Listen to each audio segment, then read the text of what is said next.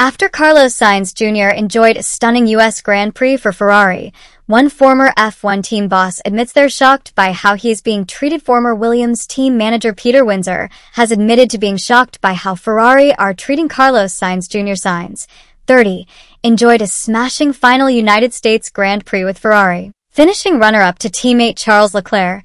Their performances ensured the iconic F1 team enjoyed a close-to-perfect weekend in Austin, Texas. However, the Spaniard's superb display at the Circuit of the Americas also drew extra attention to the fact that he will be departing the team, no matter his final standings at the end of the season.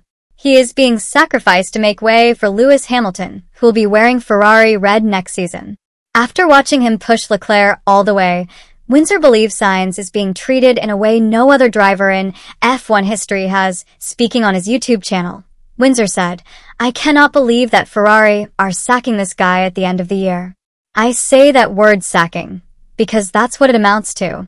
They decided to sack him at the start of the year, and no racing driver ever, and I've been racking my brain to think about it, has ever been put in that position of having to be the full team player. All the support, winning races, getting podium finishes, great seconds, whatever, and knows that he's lost the drive at the end of the year, regardless of what he does. In a sporting ethics way, it's a really tough thing to do that.